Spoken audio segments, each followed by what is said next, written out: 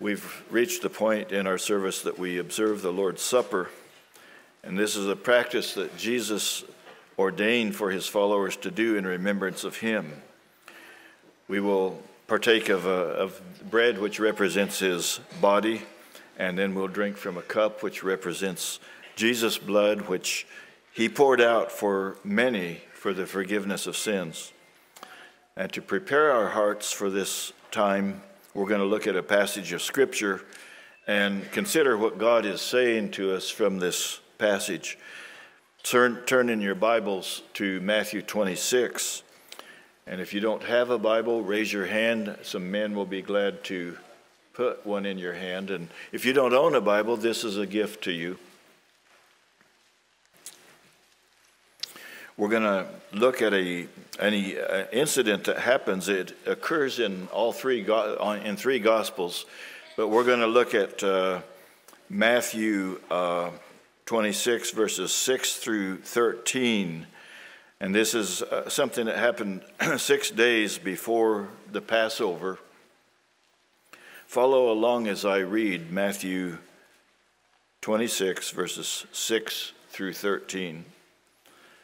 Now when Jesus was in Bethany at the home of Simon the leper, a woman came to him with an alabaster vial of very costly perfume, and she poured it on his head as he reclined at the table. But the disciples were indignant when they saw this, and they said, "Why this waste? This perfume might have been sold for a high price and the money given to the poor." But Jesus, aware of this, said to them, "Why do you bother the woman? For she has done a good deed to me. For you always have the poor with you, but you do not always have me. For when she poured this perfume on my body, she did this to prepare me for burial.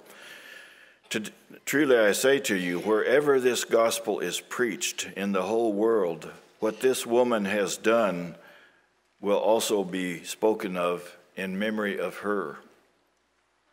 This woman is Mary, the sister of Martha and Lazarus. On a previous occasion, Lazarus had died, and Jesus traveled to the grave and raised him from the dead. On this occasion, Lazarus is reclining at the table with Jesus. What was in Mary's heart that would cause her to take this very expensive perfume and pour it on Jesus' body? The cost of this perfume was nearly a year's wages. I think maybe we have a clue from an earlier occasion when Jesus was in the home of Martha and Mary. You might remember that Martha was busy preparing the meal while Mary was sitting at Jesus' feet listening to him. She was taking in truth from the very source of truth, getting her soul fed. And Martha comes to Jesus and says, "Tell my sister to help." And Jesus replied, "Martha, Martha, you are worried and bothered about so many things, but only one thing is necessary, for Mary has chosen the good part, which will not be taken away from her." Her heart was taking in truth from Jesus, and she knew that he was more than just a mere man. He is the Son of God, and he has the power to raise the dead. This was an act of worship on the part of Mary. Notice the reaction of the disciples to Mary's act. They were indignant, and they said, "Why this waste?" They were thinking about how this expensive perfume could have been given to the poor, but Judas was no doubt thinking about how much he could pilfer out of that big sum of money. How did Jesus view this? How did he view the fact that they thought it was a waste? Well, first of all, he defends Mary. He says, "Why do you bother her?" And he says, "Leave her alone." And then he explained that she's done a good deed to me. He is welcoming her act as something that is honorable, and it's something that was proper for her to do to him. For Jesus to accept this act of worship would have been blasphemy had he been any less than the Son of God. Jesus is not saying that money shouldn't be given to the poor, but he is saying that you don't have me here forever. Worship me while you do. You have the poor later when I'm gone.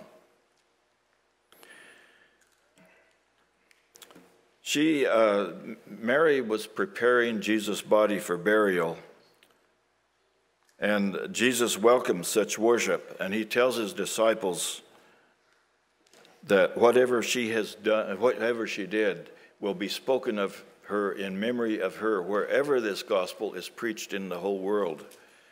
It's interesting that Jesus holds up her example to the whole world as an example of true worship. Mary was offering her worship shortly before Jesus went to the cross.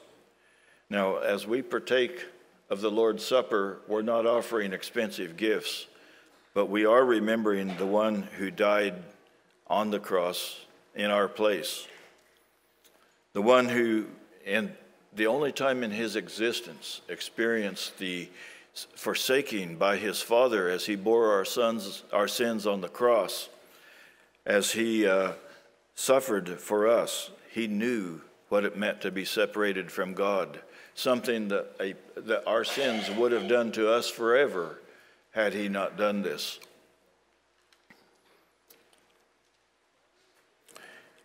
He is the God who took on a human body to suffer in our place. And out of his love for us, the Father was willing to inflict the penalty of our sin on his Son, and Jesus was willing to pay the price for our sin, to bring many sons into glory. As we consider the price that he paid, we should consider the appropriateness of our putting away sin, putting to death sin, because he paid such a terrible price for them. It would be affront to him to continue to dabble in these sins.